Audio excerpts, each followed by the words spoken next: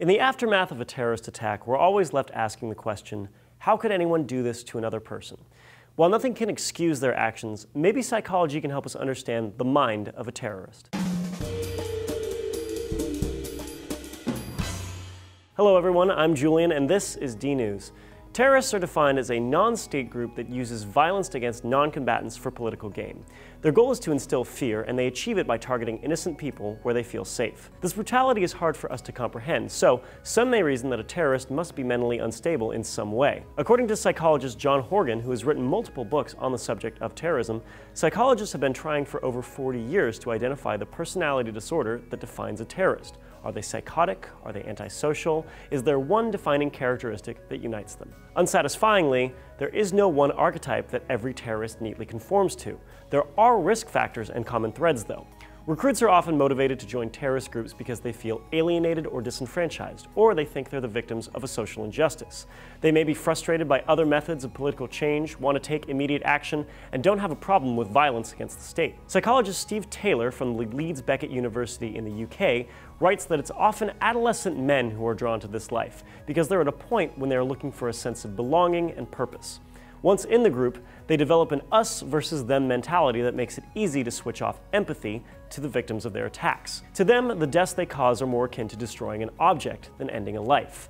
Strangely though, sometimes they draw arbitrary lines. Horgan interviewed a former Irish Republican Army bombing instructor who left the group after the IRA murdered a pregnant officer. Other people Horgan spoke to became disillusioned when their group robbed a bank. To them, the killing was acceptable, but theft was not. Sometimes, though, recruits are just bored and looking for adventure, or they're worried about not leaving a lasting legacy. People with little going for them in their former lives are more likely to support the actions of a group rather than form opinions as an individual and voice dissent.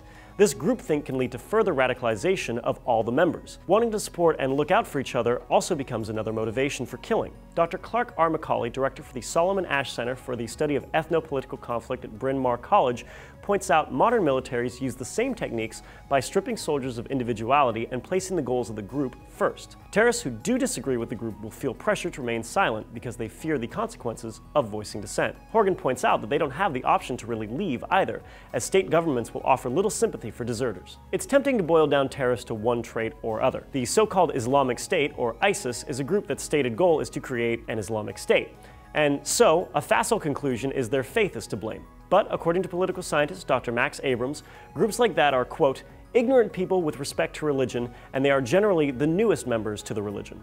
Horgan agrees with this assessment, saying that young converts are more susceptible to recruiters because they lack a deeper religious knowledge that would help them reject extremist arguments. But Horgan insists that even if a perfect model of a terrorist could be identified, it wouldn't be very useful. After all, you can't arrest people just because they have the potential to join violent extremists. Instead, he says we should be focusing on understanding the paths that lead them there and giving them options to get out.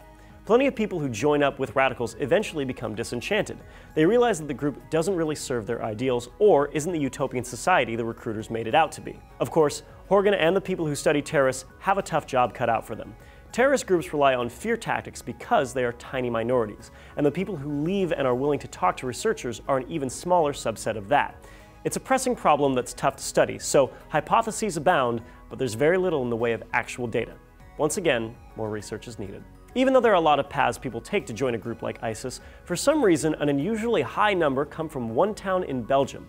Lizette explains why over on Seeker Daily. Among all European nations, Belgium is responsible for the highest number of recruits per capita to have left to fight in Syria and Iraq. So there is some weight to the argument that Belgium is a terrorist hotbed.